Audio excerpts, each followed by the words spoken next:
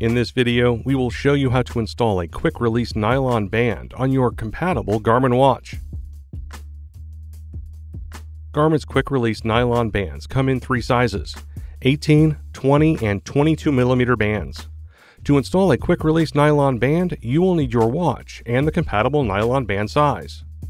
For this video, we will be using a Venue 3 and a 22 millimeter band, but the instructions are the same for other band sizes.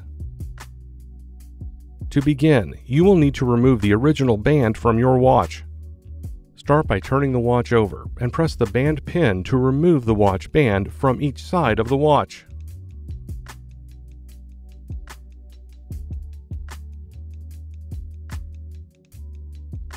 Then take each side of the nylon band and install the end pieces into the watch body.